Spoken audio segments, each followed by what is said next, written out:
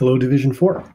Okay, so as we enter our last portion or part of the unit on founding peoples of Canada, of course, we find the English or the British in Canada. So it says, if you take some coins out of your pocket and spread them on the desk, what images do you see? Canadian coins are decorated with pictures of different animals. There's an elk, which of course is on our 25 cents. The beaver, which of course is on our nickel.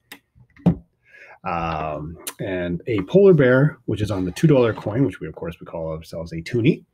And on the reverse side of all these coins, you have the portrait of Queen Elizabeth II. Of course, on the dime, we have a schooner, or the Blue Nose, which is a schooner, which is a big boat, sailboat. It has significance in Canadian history. And of course, the last is the penny, which we don't see anymore, had some maple leaves, of course, and you can't get those anymore. They've stopped making them. So if you can get your hands on some of them, you have a collector's item of Canadian coins. Of course, and the other one was the loonie, which is the $1 coin, and we know it's called the loonie. A little bit of trivia, of course, called the loonie because it has a loon on it. When they first came out, many people were not happy with having the coins from the dollar bills, because we used to have the green, yellow dollar bill, or the green dollar bills. Of course, if you've seen those too, those are rare. But to change from paper money to coins in the long run made more sense, because the longevity of paper is quite short, because people believe in their pockets when it goes through the wash and things like that, where coins will last a long time. And it was costing more money to make money instead of having the coins, where of course it costs a little bit more to make it in the first place, but they'll last that much longer.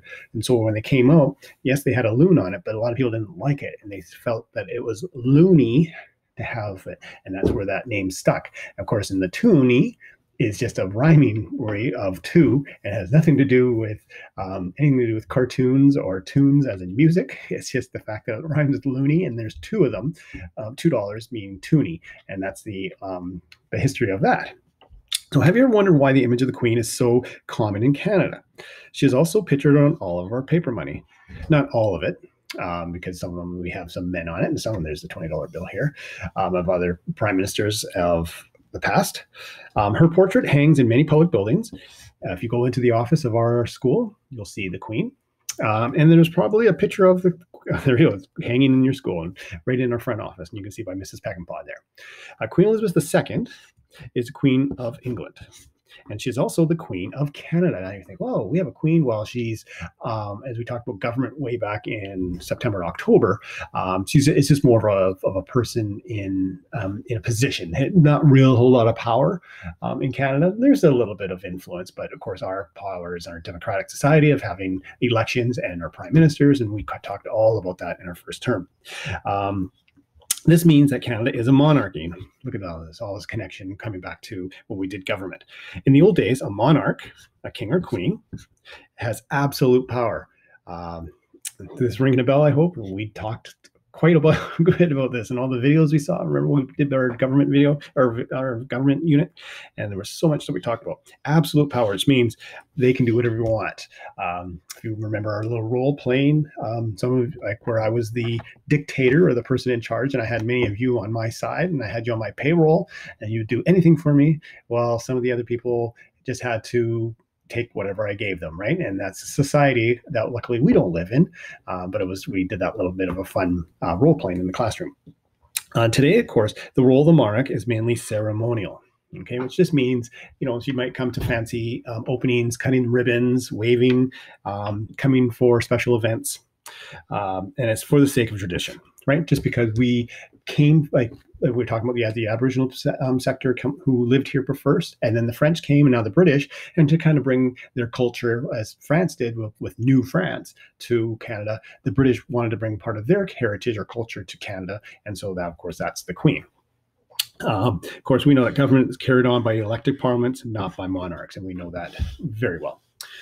Still, the Queen is an important person in our system, and government. All the laws are passed in her name. So in the sense when they say, this law is passed, they recognize that the Queen is okay with it. She has her own representative in Canada called the Governor General.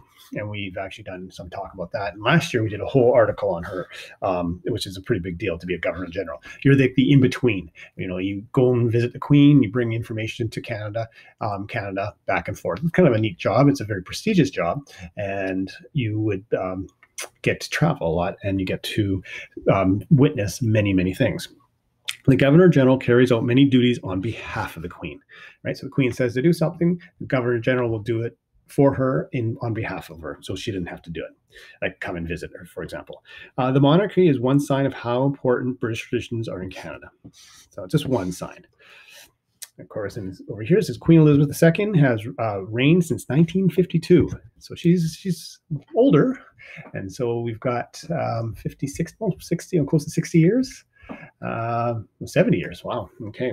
When she dies or steps aside, her eldest son, Charles, Prince Charles, you probably know, his sons, he was married to Prince Diana, who unfortunately was killed in a car crash. But their two sons are always in the news. Of course, one married Kate, and the other one married Meghan Markle, and that one more in the news because they stepped away from the royal family. And if you've been into that Hollywood thing where she used to be an actress and now they live in LA and they don't want to be under the royals, it's quite interesting because to be in the limelight of royalty and then to say no, I don't want to do that. Both Queen Elizabeth and Prince Charles have made several visits to Canada, and of course this is a little bit out of date. They've made many visits to Canada.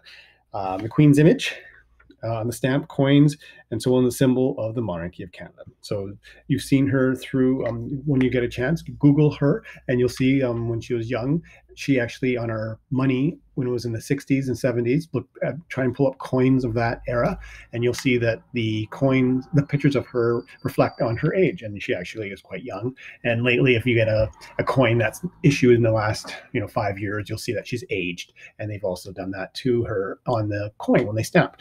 A little bit of other trivia, if you're ever interested, and I think I've mentioned this to you, if you ever want to see where our money is made, you go to Winnipeg, Manitoba, and it's called the Mint, M-I-N-T. And once again, you can Google that, and it's a place where you can actually see money being made. I went there once, and it's kind of neat because you actually see how they stamp the money and where it's made, because these don't make as much as they can make. There's a reason they only can make so much, and it's kind of neat because it comes out in sheets. And of course, if you've noticed our money in the last little while, it's become quite plastic. And I believe it's one of the first in the world, because mostly we had paper money, right? And I was saying that even the paper money was quite tough. It could get wet. Well, now our money has microfilm in it, and it's plastic, and it's quite interesting. Once again, if you want to extend your learning and you want to learn a little bit more how special our money is, Google that, and you can share it with us through Kids Blog or different things like that. But until next time, see you then.